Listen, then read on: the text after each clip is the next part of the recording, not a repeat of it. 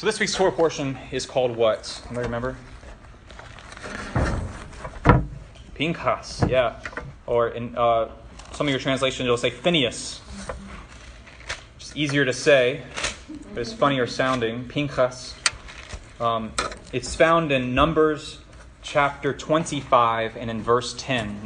Numbers 25:10, I think is how your Bibles are going to have it. Numbers 25:10, Bamidbar 25:10 is where the Torah portion starts. We're going to read a little bit, but before we jump into this week's Torah portion, let me set the stage. Just what happened last week with the Torah portion is Bilam infiltrated the camp, if you remember. Yeah, go for it. Bilam infiltrated the camp, and he convinced the Israelites to get a little too friendly with the Midianite women, if you recall, right? They were seduced into idolatry and into adultery, which is the same thing at its core, same thing at its root. Spiritually speaking, idolatry is the same as adultery. And they were convinced, and so eventually they're at this point where they're doing full-fledged Baal worship within the precincts of the tabernacle, which is not a good idea if you want to be on God's good side, right? So this man who was a descendant of Aaron's grandson, if I'm not mistaken, by the name of Pinchas, he's had enough, and he comes to a point where he picks up a spear and he impales two individuals. Do you guys know their names? What are their names? Cosby is the female. And who was the male involved? Zimri, yeah, Zimri. Zimri is a son of who? Simeon, yeah, he's of the tribe of Shimon. The tribe of Shimon. Pinchas is of the tribe of who? Levi or Levi. Yeah, we say Levi. In Hebrew, it would actually be pronounced Levi. Anybody know Levi jeans?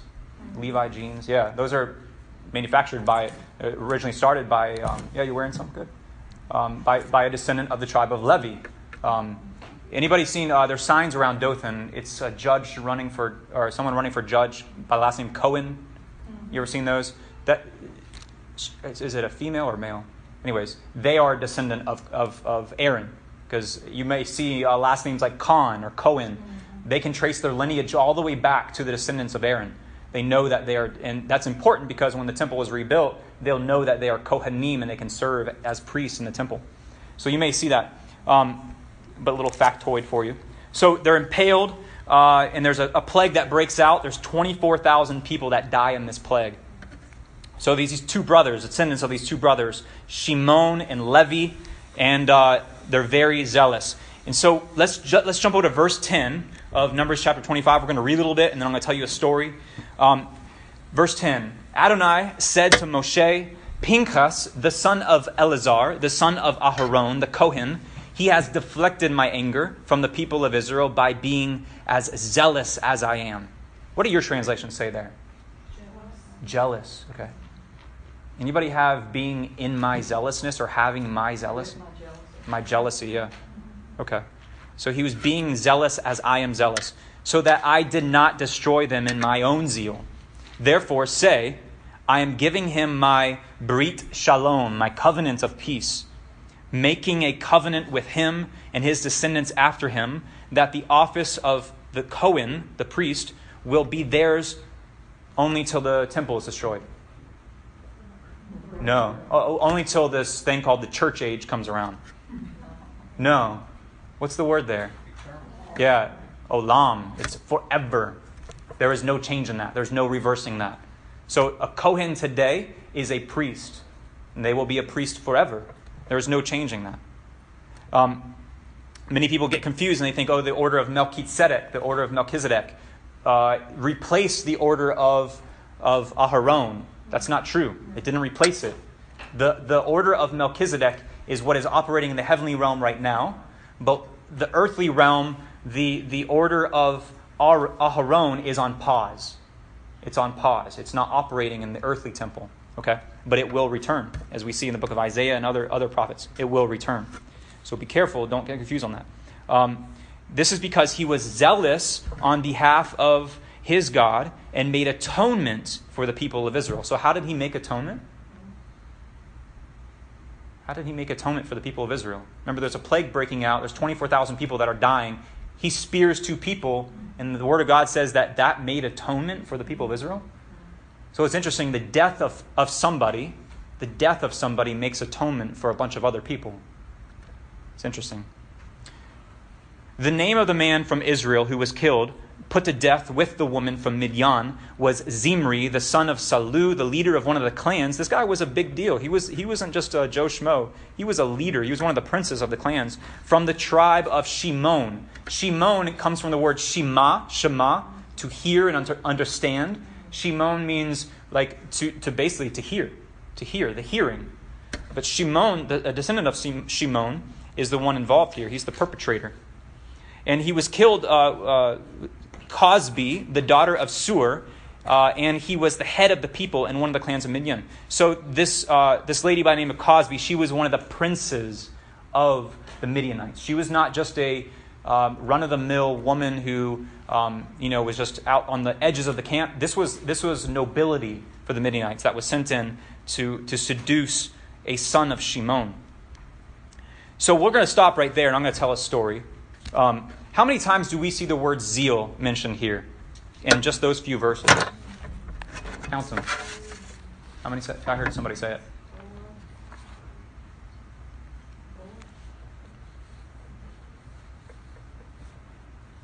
Yeah, it's like 3 or 4, depending on your translation. 3 or 4.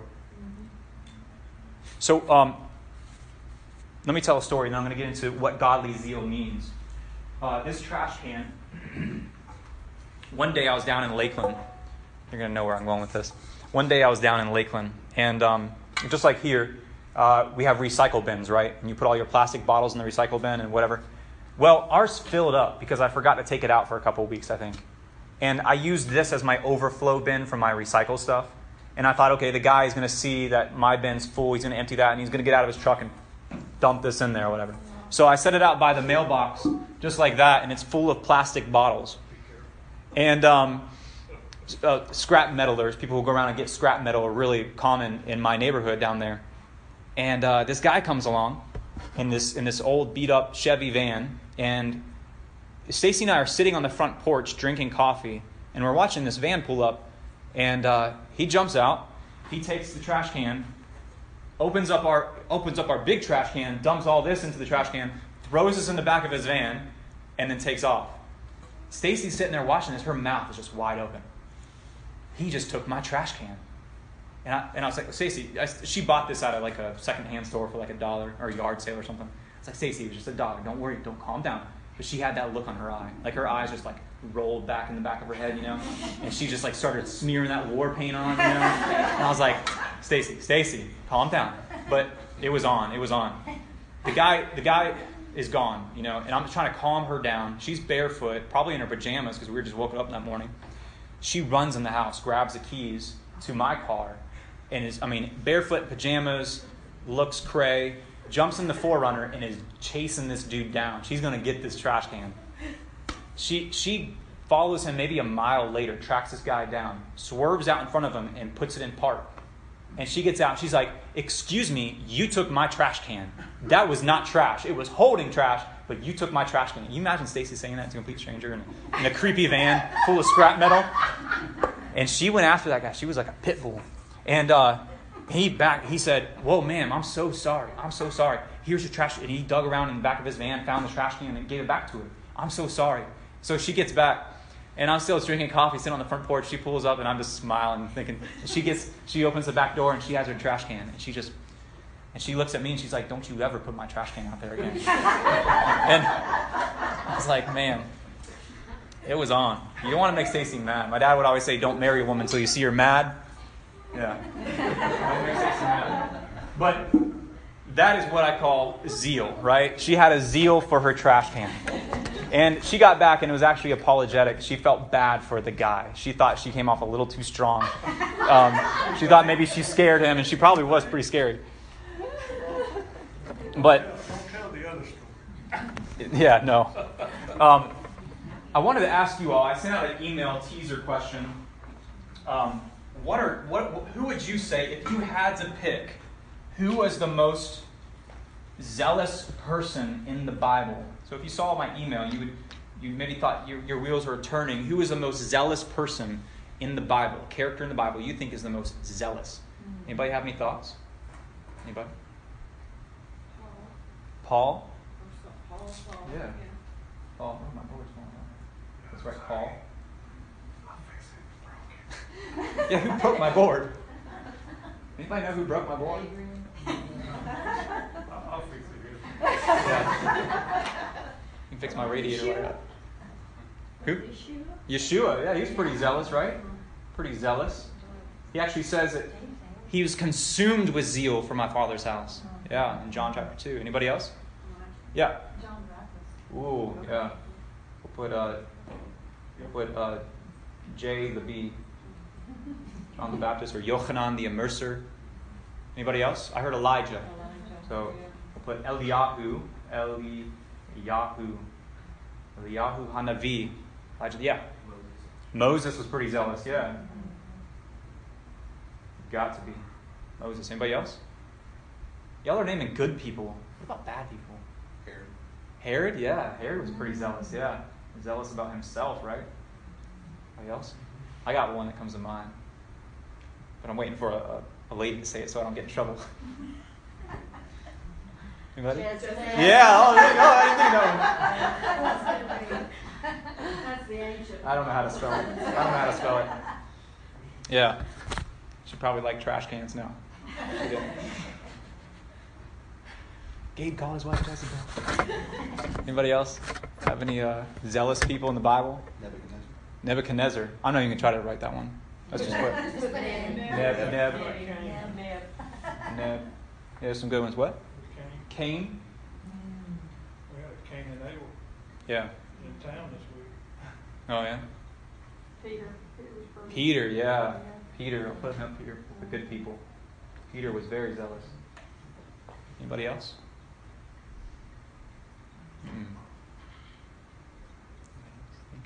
Yeah. Pretty much all the disciples. All the disciples had to be pretty zealous, yeah. Yeah. Yeah, we'll put the disciples, the Talmudim, in Hebrew, Talmudim. The disciples.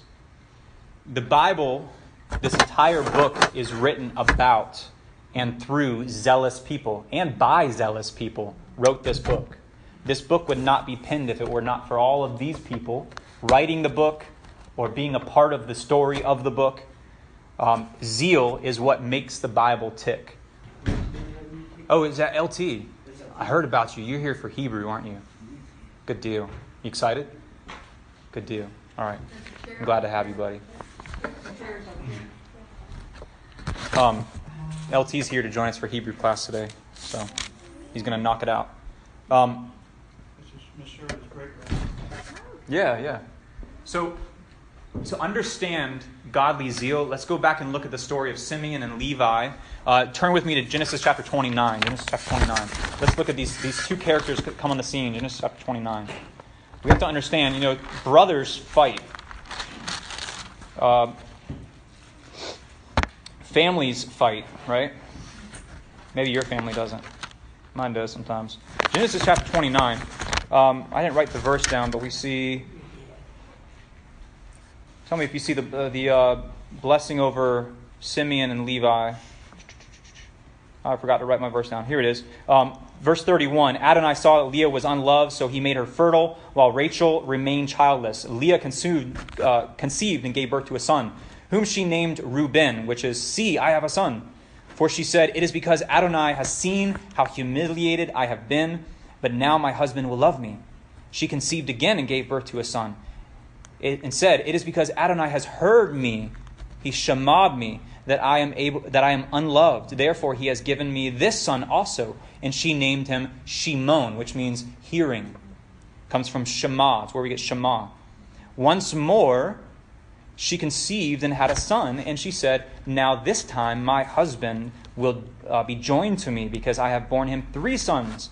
And therefore she named him Levi, which means joining or attaching. And we see the role of the Levites is to attach us to Hashem, right? To attach us to the presence of God. That was their role. They're attachers. So Levi was called literally the joining together.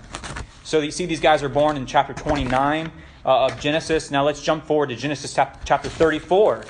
That should maybe ring a bell with you. Chapter 34 of Genesis. We see Simeon and Levi in their first major act of zeal in Genesis chapter 34. Their sister, Dinah, she was taken advantage of by someone in the city of Shechem. And these two brothers, who do we see come on the scene to avenge her, is Shimon and Levi. Let me see, I didn't write my verse down for that one either. 25. Verse 25, on the third day after the circumcision. So they made all of Shechem, all the men, get circumcised when they were in pain. Two of Yaakov's son, Shimon and Levi, those two, Dinah's brothers, they took their swords, boldly descended on the city, and slaughtered all the males. Is that zealous? That's pretty zealous. These two brothers are known for their zeal. They're known for their hasty, intense emotion and anger, but zeal. So it can be good, and it can also be bad. Now let's jump forward. Genesis 42:24. 42:24. If you guys have anything to add, please don't hesitate to chime in. 42:24.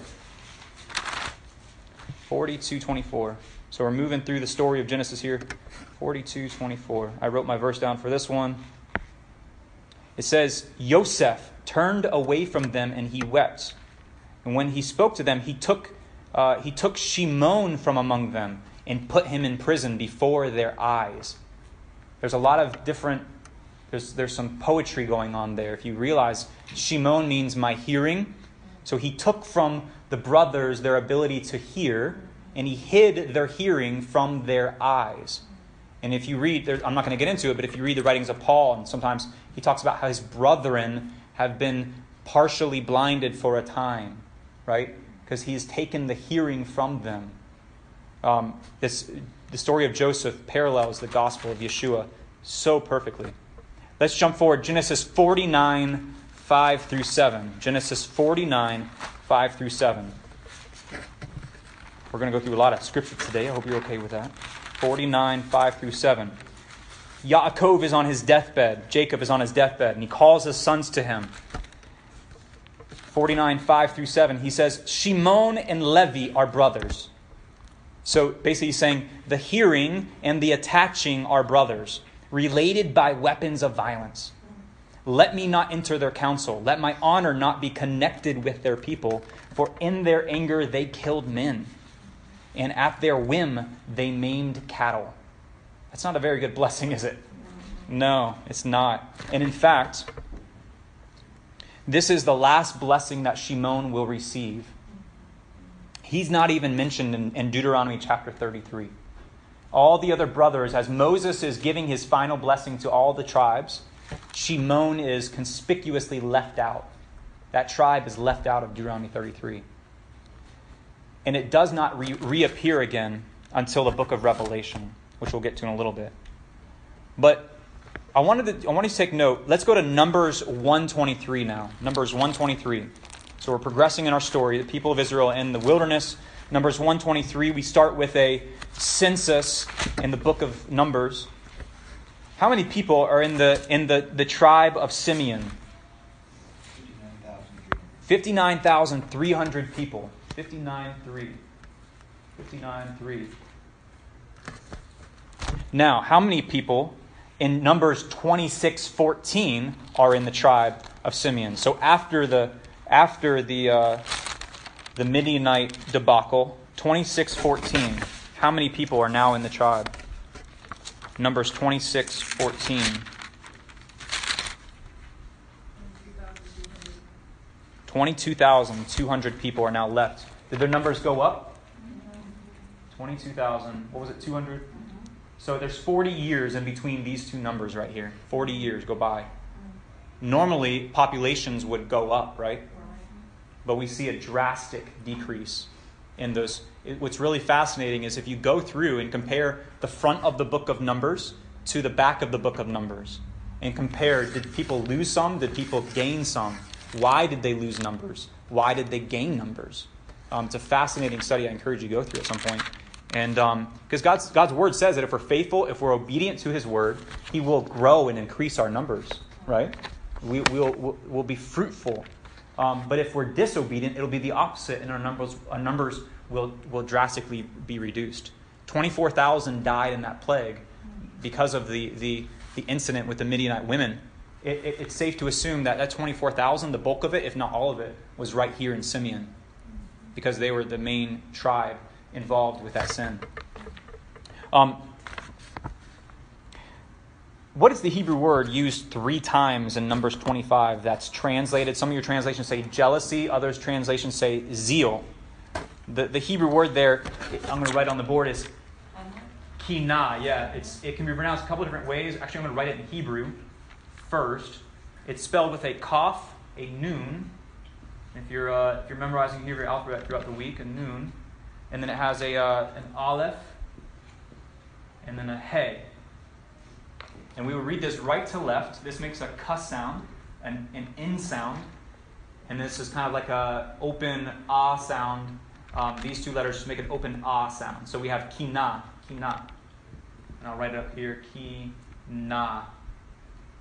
Kinah is a very interesting word. If you ever do, go to BibleHub.com. You can search all the different occurrences of this word kinah in Scripture and see how they're translated. It's very fascinating. Sometimes they are translated as a merchant, or someone took possession of something, or they can be translated as a reed, like when you go to the lake and you see big stalks of cattails coming up, like that's a kinah. But it is most often translated as zeal or jealous. Zeal or jealousy, kinah. But it could also be translated as merchant or reed. Merchant or reed. It's also the same word, the same roots as does anybody sound familiar to anybody? Kana.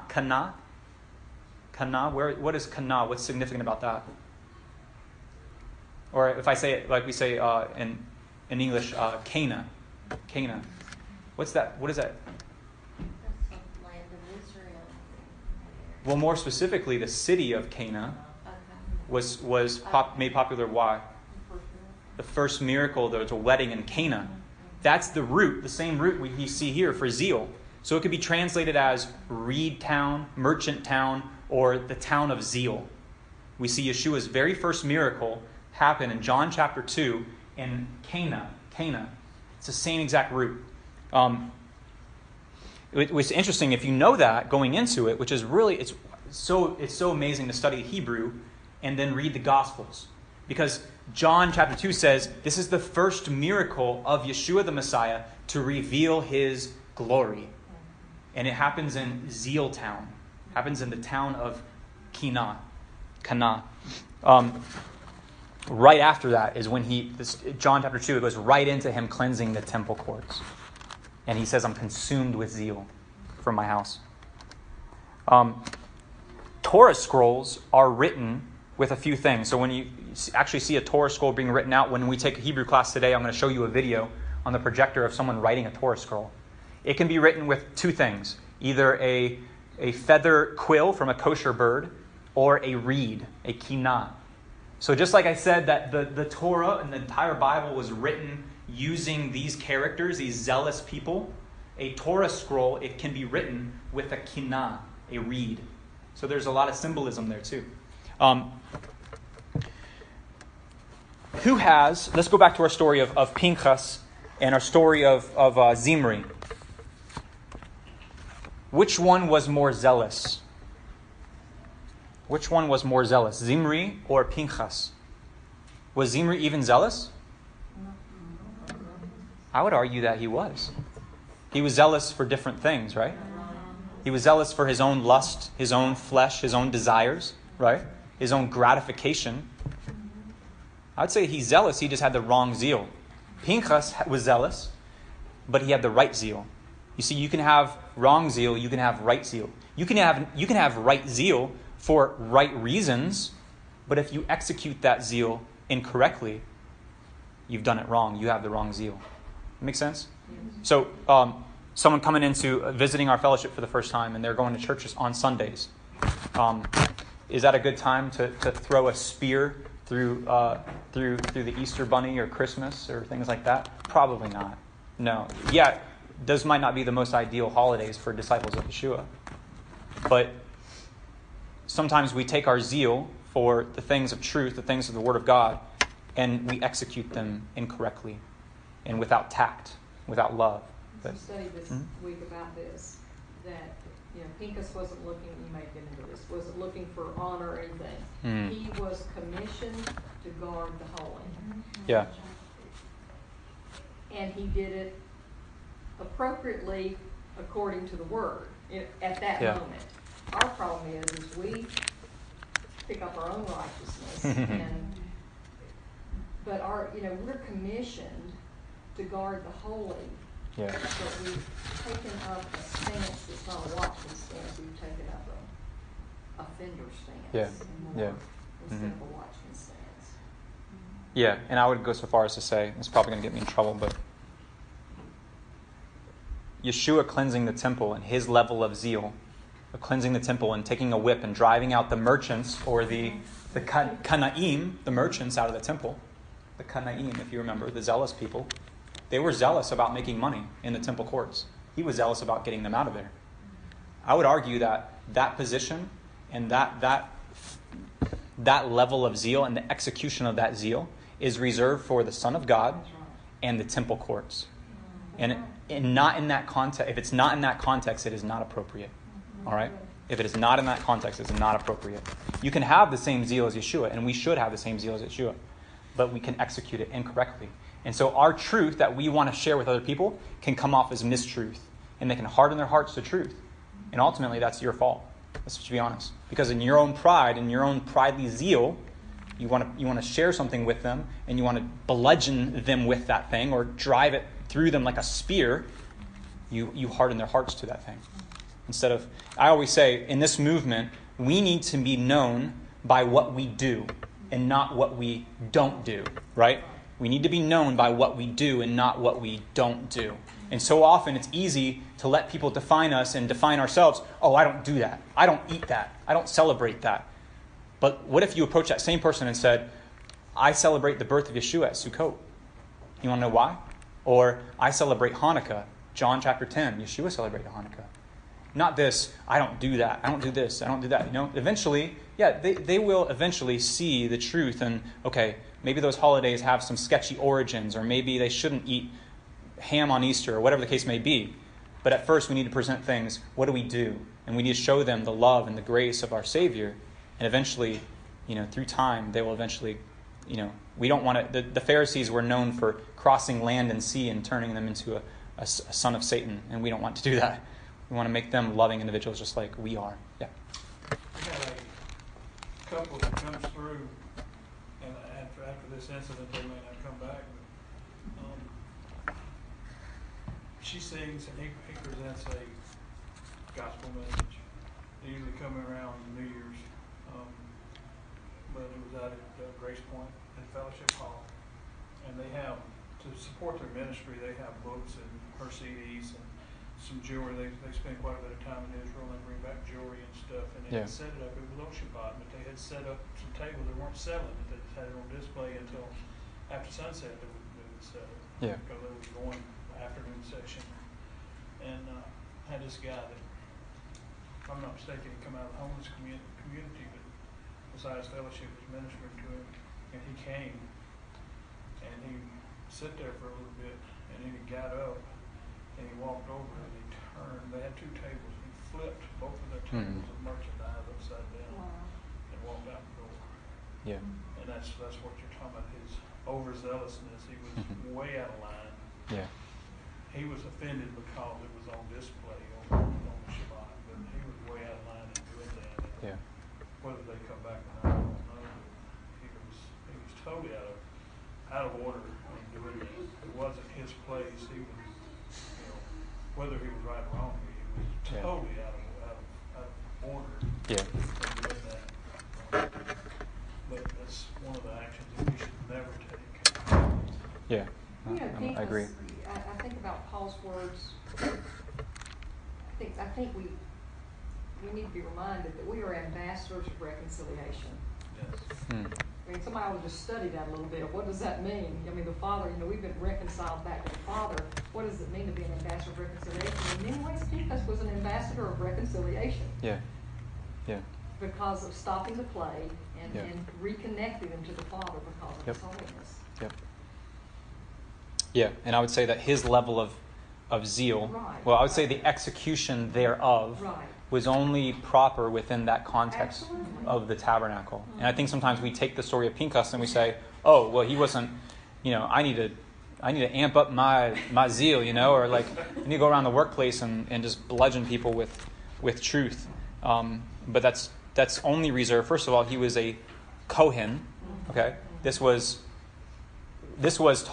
life and death for the people of Israel. I mean, this was the Mishkan. This was what guided them through the wilderness and was taking them day by day. This was the Shekinah, the visible presence of God dwelling on earth. And there's a lot of different things that are in that context that we're missing this today. So we cannot take this story out of context and apply it to ourselves and get on Facebook and bludgeon people with truth. And because there's a meme I saw on the internet, a man on his laptop late at night and the wife standing behind him in her pajamas, and she's just kind of frowning, and she says, babe, come to bed. And he says, hold on just another minute, there's someone on the internet who's wrong. Oh, that's so true. Yeah, there's one more person on the internet who's wrong. And but no, so having the right zeals is very important. So I mentioned earlier, let's turn to Deuteronomy chapter 33. Let's look at the blessing that Levi receives because of his righteousness. Other than Abraham, there's no other person who in the Psalms it talks about how this act was granted to him as righteousness. Just like Abraham's obedience was granted to him as righteousness. Deuteronomy 33.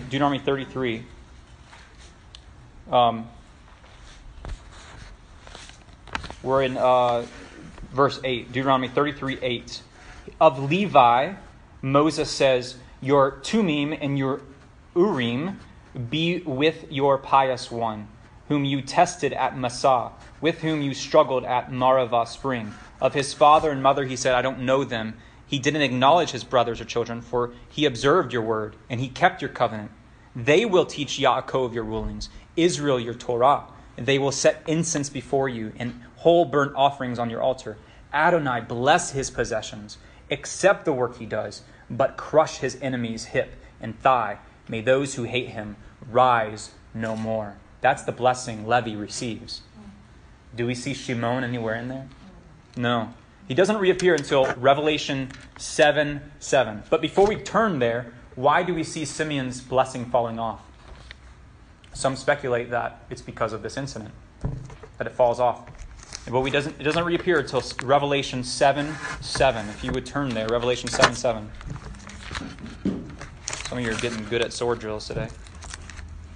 Revelation 7:7.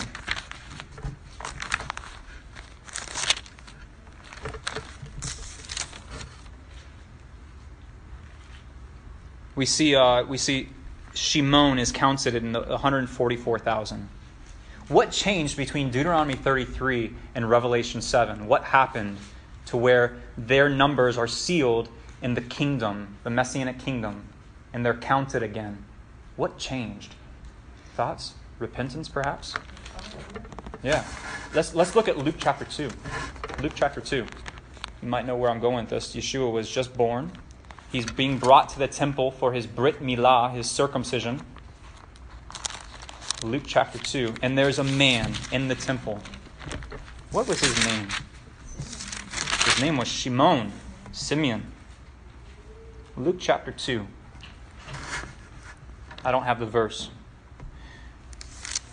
Somebody tell me where to start. 22 he was presented, 25 Simeon was named. Yeah. So 22, we'll start there. When the time came for their purification according to the Torah of Moshe, so this is actually later. This is when Miriam has to go up. This is after his Brit Milah. They took with them Yerushalayim to present him to Adonai, as it is written in the Torah of Adonai. Every firstborn male is to be consecrated to Adonai. So they're kind of knocking out two birds with one stone. Miriam is presenting the offering of her purification after giving birth to a male. But they're also doing what's called Pidyon Habin, which is the redemption of the firstborn. They're buying him off of Hashem. They're buying him off of basically the redemption of the firstborn. And also to offer a sacrifice, a pair of doves or 2 young pigeons. Which is really interesting side note here, if you go back to Leviticus chapter 12, women have 2 options to take after they've given birth to a boy for their purification. They can take, I believe it's a sheep or a ram, or if they don't have, it says if they don't have the money to buy those things and offer them, they can instead do a pair of doves or 2 young pigeons. So are Joseph and Miriam wealthy at this point? No, they're going with the cheaper of the 2 options. They're poor. So is it possible that the wise men have visited them with gold, frankincense, and myrrh yet? No, probably not. Or else they would have the money to buy the higher of the 2. So when people, you think of the narrative that's presented on Christmas of the wise men coming the night that he's born and presenting those very expensive gifts, probably not true. So you can actually turn people to the Bible and show them that's probably not true. Or else she would have paid for the more expensive of the 2 offerings. So there was in Jerusalem a man named Shimon, which means what? The hearing, yeah. This man was a tzaddik. He was a righteous man. He was devout. He waited eagerly for God to comfort Israel. And the Holy Spirit, the Ruach HaKodesh, was upon him. It had been revealed to him by the Ruach that he would not die before he would see the Messiah of Adonai. Prompted by the Spirit, he went into the temple courts, just like Zimri went into the tabernacle courts, right? But he's going into the temple courts for a different reason. And when the parents brought in the child Yeshua to do for him what the Torah says, Shimon, the hearing, he took him in his arms and he made a blessing to God and said, "Now, Adonai, according to your word, your servant is at peace as you let him go. For I have seen with my own eyes your Yeshua, your salvation, which you prepared in the presence of all people, a light that would bring revelation to the nations," or the Goyim, or the Gentiles, and glory to the people of Israel. And it says Yeshua and his mother were marveling at the things Shimon was saying about him. Shimon blessed them and said to the child's mother, Miriam, "This child will cause many in Israel to rise and to fall. He will become a sign," just like Aaron's staff became a sign. "People will speak against. Moreover, a sword will pierce your own heart too." Now, do you think Miriam and Joseph for a second, when the picture of the sword piercing their heart, do you think they thought for a second about Pinchas and Zimri and Cosby? Do you think that maybe being faithful Jews, they heard that story once or twice in their lives? They thought, "Oh, wow, I hope it doesn't pierce me like them." But no, it didn't. All this will happen in order to reveal many people's innermost thoughts. So what happened between Deuteronomy 33 and Revelation 7? I would submit to you that repentance happened and restoration happened, reconciliation happened. And again, God is faithful to that tribe, and they were brought back into the Messianic kingdom, brought into the fold. One of the characteristics of our God is that he does not keep his anger forever. He is a just God, Mm-hmm. but especially when there's repentance involved, Yeah. there's tears. Yeah. He has Yeah, and Yeshua happened. You know, the wrath that was due to us, to the tribe of Shimon, was poured out on Yeshua. And absolutely, it is a blessing for sure. Let's keep going. Are we as a people, as a Messianic community, are we zealous? Do we have a tendency to be zealous? The only reason you're sitting in this room right now on a Saturday afternoon studying scriptures from a Hebraic perspective is because you are zealous about his word. And that is a good thing. Many times in our culture, we look at people with zeal as being bad. Don't think that. Zeal is good. Executed in the right way, zeal is good. Carried out in the right way, zeal is good. But again, sometimes as we have our eyes open, the Holy Spirit opens our eyes to the fullness of the gospel, the Torah, and we're thinking, wow, there's so much. And I liken it to you've drank milk all your life. Right? All your spiritual life of following Jesus, you've been drinking milk. And suddenly someone cuts up a ribeye steak that they grilled and marinated overnight, right? Making everybody hungry. And they cut it up and they touch it to your tongue. That was the first time that you thought, Sabbath. Or, wow, Hebrew words are just so fascinating. Wow. Or, his name is Yeshua? That's amazing. Or, you just have these revelations and you taste little morsels of the meat. But we take that zeal sometimes and we think, wow, everyone needs to know this. Everyone needs to believe like this. They would be just as happy as I am, just as their relationship with Yeshua would be beautified, just as mine was. But some people aren't as zealous. And we take that zeal and we go through another phase, a phase that I call being a Torah Nazi. All right? And you think, oh, well, they just don't get it. I need to go verse by verse and show them all the proof text. Is why they're understanding Galatians wrong, or they're understanding the writings of Paul wrong. And I'm going to take this, I'm going to beat them upside the head as hard as I can until they see like I do. And then maybe they'll be happy. And they'll be full of joy and peace and long suffering. But that's not the case. No, what happens is we either harden their hearts or they turn into a bitter, fruitless, quote-unquote, disciple. We've got to be careful with our zeal. I'm going to ask you a rhetorical question. Have you ever been overly zealous for something that had, I should say, little impact or value in the kingdom of God? Have you ever been zealous for something that had little to no impact in God's kingdom? I know I have. Why would Satan want you to stay zealous about that thing, or that person, or that hobby? Why would he want you to stay zealous about that? Or that job? Distraction, yeah. You know that Satan has no power in and of himself other than what we give him and allow him. Right? And his favorite tactic is to use our emotions. He uses those things, those weaknesses in us, and he says, see, your dad wasn't faithful to you, or your mom wasn't faithful, your parents broke up, they got a divorce. There's just little things like that. He uses those emotions where you feel shame or you feel guilt. Oh yeah, I'm just going to give up on that, okay? But those same things God likes to use to further his kingdom. Just like Moses said, I can't speak. I have a stutter. I can't speak. You name it. There's so many characters in the Bible that have these slight flaws, physical flaws or emotional flaws. Elijah, Peter. These guys were just zealous, sometimes short-fused individuals that God decided to use to advance his kingdom.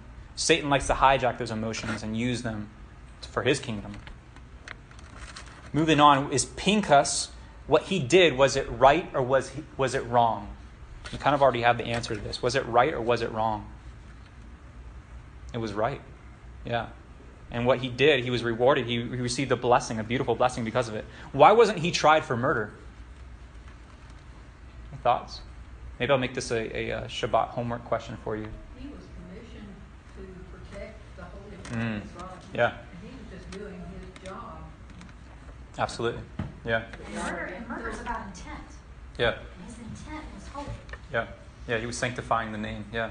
Legally, he was protected by the Torah because he was guarding the sanctity of the Mishkan, the tabernacle. So he could not be indicted for murder for that. I already talked about what the context of his zeal was. But zeal does not always equal righteousness.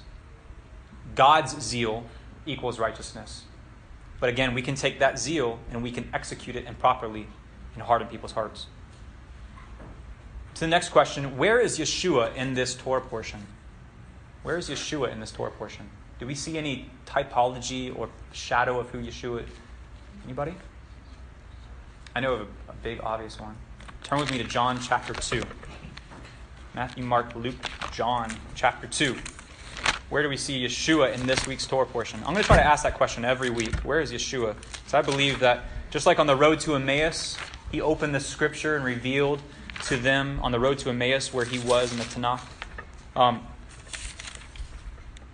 It was almost time for the festival of Pesach, Passover. So Yeshua went up to Jerusalem. He had to because it's one of the 3 pilgrimage feasts.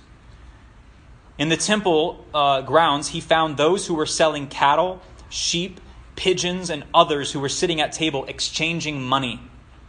Why were they exchanging money? Why were they just trading money? You have to use specific coinage. Yes. Because Yeah. they have an image of someone on it. Exactly, yeah. The money that was commonly used in the land of Israel at that time had pictures, idolatrous pictures of the Roman emperor on it, Caesar. And it was not kosher money. So it could not be brought into the temple and used to purchase a sacrifice for the temple courts. So what you had to do, if you've ever been to a different country, you always, when you get there, you take whatever money you have in your wallet and you change it out for their currency. Sometimes you get ripped off doing that. Well, that's what they would do in the temples. You go in there, you would take your pagan money, your Roman money, change it out for a kosher shekel. It just had probably a picture of menorah on it. And then you could go in and buy your animal. What the money changers would do is they would charge exorbitant rates to do those exchanges.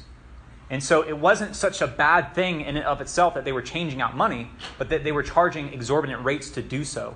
And they were basically making it cost prohibitive to be able to go to the temple and be obedient to the commandments of the Torah.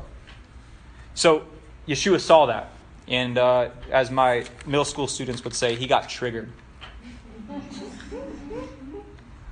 So he made a whip from cords and drove them all out of the temple grounds. And the sheep, cattle as well. He knocked over the money changers' tables, scattering their coins. And to the pigeon sellers, he said, "Get these things out of here. How dare you turn my father's house into a market?" Now, sometimes we stop right there. And within Christianity, it's common to stop right there and say, I've actually spoken with a guy who has a master's in theology. Said, this is proof that Yeshua is doing away with the temple worship system. And actually said this is him canceling out the temple worship system. God forbid. It's the last thing he was doing. Actually, he was doing the opposite. He was cleansing the temple. He was purging it. Because he says, zeal for your house devours me. So the Judeans confronted him, asking him, what miraculous sign can you show us to prove you have the right to do all this? Notice they didn't say, hey, what are you doing? We're not doing anything wrong. They knew their wrongdoing. They just said, hey, why do you have the authority to do this? So where is Yeshua in this week's Torah portion?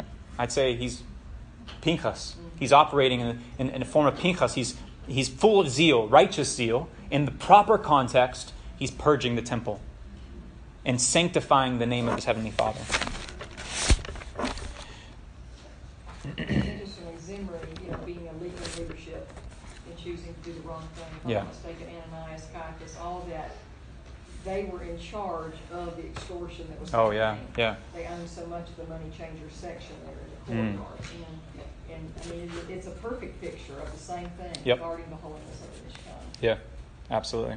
Yeah, they were idolizing money, just like they were idolizing Baal in Numbers 25, 24.